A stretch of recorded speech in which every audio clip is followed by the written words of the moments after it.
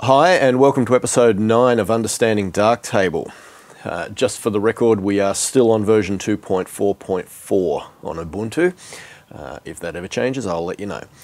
I mentioned at the end of the last video that in this video we'd start looking at the darkroom area and how things work there. And I figured that in this video we would start with just a tour of the interface rather than looking into specific modules. We'll just sort of get familiar with what's what in the darkroom environment. So we start off with a thumbnail image in the top left hand corner, and you can zoom in on your image in the main window in the middle here, and as you zoom in you'll get this little white rectangle over that thumbnail image, and that allows you to get an idea of exactly where you are in your image when you're zoomed in, and you can left click and drag that around if you just need to zoom around to see different parts of the image. You've got a little drop down beside that which has 5 options: small, fit to screen, 50%, 100% and 200%. As you would imagine, small will zoom your whole image right out to a fairly small view.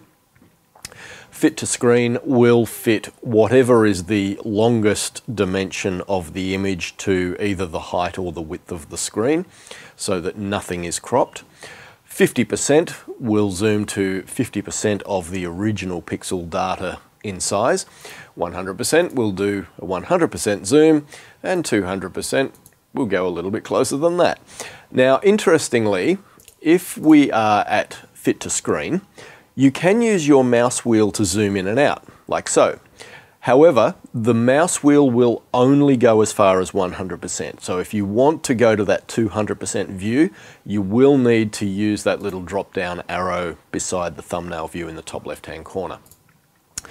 Below that we've got snapshots, and I'll leave snapshots until we actually get into creating some changes to images via the development modules, because snapshots are kind of related to that.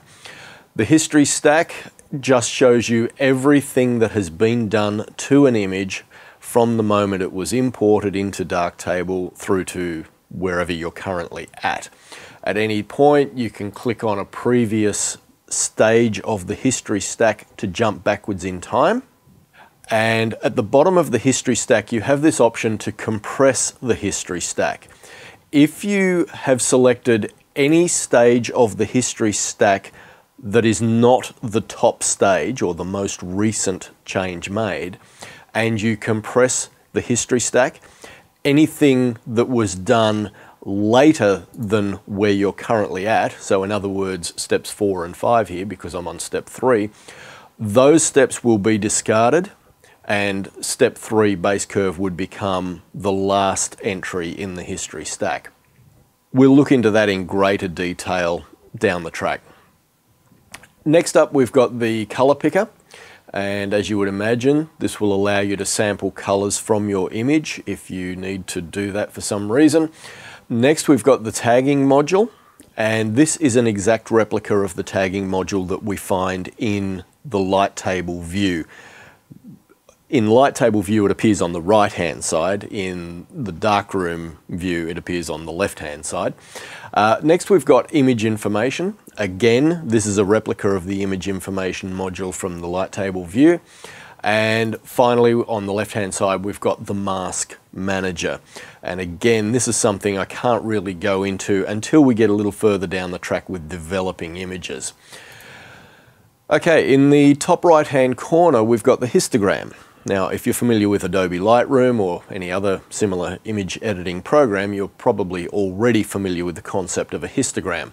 It shows you the intensity of pixels that are dark and the intensity of pixels that are light and the intensity of the pixels in the mid-range. What I do like about the histogram view in Darktable is when you mouse over the histogram, you'll see where my mouse is at the moment, sort of the, shall we say, the right hand 75% of the histogram gets this light grey box over the top of it, and if I mouse over, we'll call it the left hand 25%, we get this other slim grey box. Those two highlights represent parameters within the exposure module. Namely, on this top 75% of the image, that is the exposure control. And if I just zoom out of my image here, I can left click and drag left to decrease exposure, or I can left click and drag right to increase exposure. The little 25% sliver on the left allows me to adjust just the black point of the image. So I can left click and drag right to bring the black point up. And we can see there that that's reduced the intensity of the dark pixels. Or I can left click and drag left to move the black point down. So we'll see when we get to the exposure module a little bit more of that relationship. Immediately below the histogram, we've got a bunch of icons here that represent different things. The first one is show only active modules. So any development modules that you have actually used, in other words, that are switched on, will show in this list. The next one is your star, which is your favorites. So any modules that you've marked as favorites, and again, we'll get to this in a minute, will appear in this list. The next one is your basic group. The next is the tone group, then the color group, the correction group, and the effects group. Now these last five, from basic, tone, color, correction, and effects, you can change which modules appear in there, but you cannot make a module which doesn't belong in any one of those groups appear in that group. That's what your favorite list is for.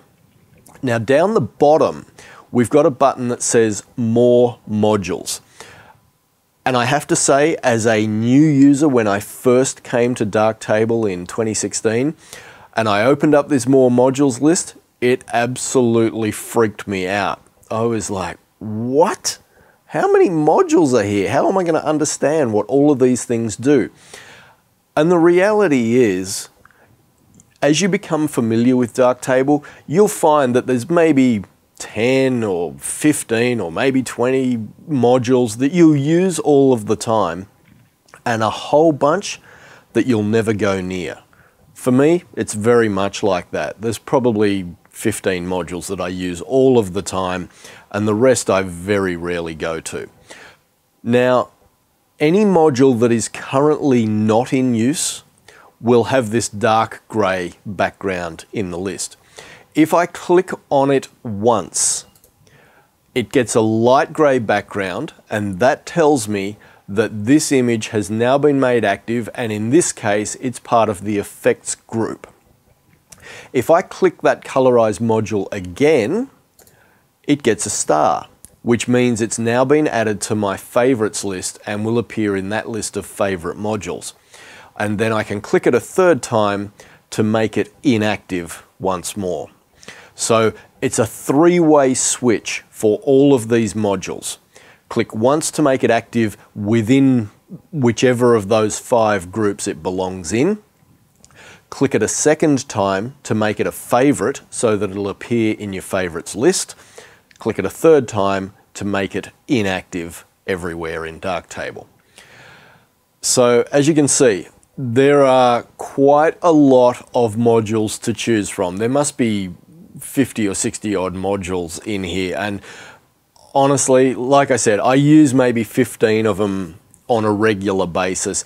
Every now and again I'll think to myself, oh, I need such and such a feature, and I know it's there in another module that I don't normally use, and so I'll go and switch it on. What you could do, and it's entirely up to you, is simply put every single module into the on state so that every module will appear on one of those 5, depending on which group it belongs to, and then just favorite the ones that you are going to use on a regular basis. That's what I've done. I have my favorites group. It's all the stuff that I use on a regular basis, and if I ever need one of those things that I rarely use, I'll go over to whichever group it belongs to and find that module and use it. Now, down the bottom here, we've got some things like quick access to presets of your favorites. So if you have created favorites within a module, and again, I'm jumping the gun a little bit here, they will appear here. So these are modules within which I have created certain presets, and I can quickly access those presets off this little hamburger menu at the bottom left-hand corner of the main part of the image. Next, we've got quick access for applying any of your styles. And again, we haven't really looked into styles yet, so we'll come back to that in a future video. Next, we've got toggle raw overexposed indication. Right-click for options.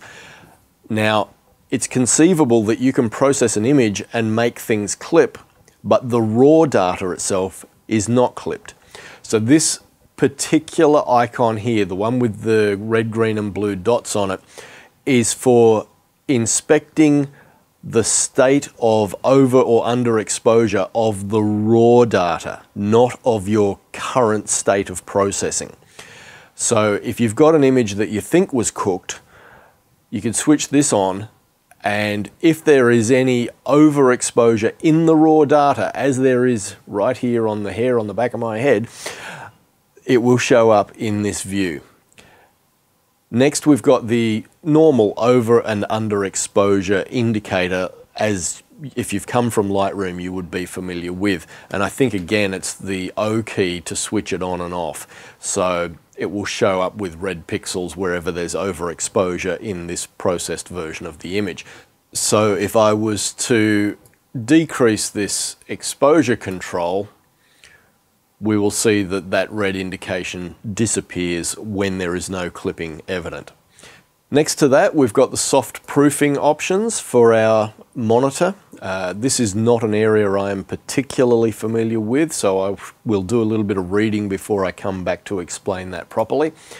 And finally, we've got the gamut warning. So this will become very handy if you are in the habit of oversaturating your colors.